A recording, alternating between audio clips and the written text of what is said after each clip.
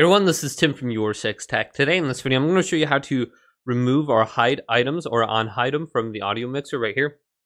So this is really easy to do. So sometimes I'll just mute the desktop audio and then I'll hide it so it's not on the mixer list here. So I can press the three little dots and then I can go to hide. Now, how do you get it back once you go ahead and remove it? Go down to these little dots down here and simply go to Unhide. And you'll see everything under your audio mixer once again. Otherwise, you go to advanced options right here. You can see it listed, but there is no option to make it visible. It says active status. So just make sure you go to the bottom here so you can unhide it.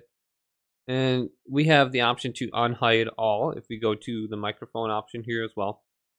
So if you are missing something, try going to unhide.